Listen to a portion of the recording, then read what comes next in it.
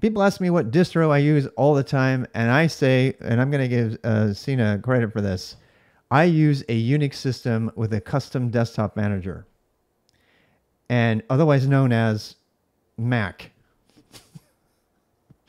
And everybody's like, that's not Unix. I'm like, yeah, it is. It's FreeBSD Unix. I had one commenter say FreeBSD isn't Unix. I'm not even going to justify that with a response. This is my proof. According to the opengroup.org, this is a Register article recently written, which refers to a bunch of other stuff. This is all my Zettelkasten, and I'm not going to put links in the show description because you know how to Google, right? You can go read it, but let me read this right here. The other is a little more significant to the wider world, if only slightly. Sequoia showed up as the newest entry in Open Group's registry of Unix certified products.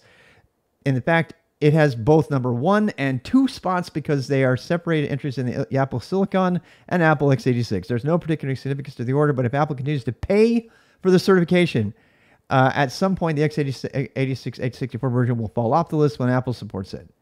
They pay tens of thousands of dollars, I don't know the exact number, maybe this has it, to maintain this thing that says they are, because the people who give out the proprietary "this is Unix" statement, who sued them in 2013, was it 2003, I think?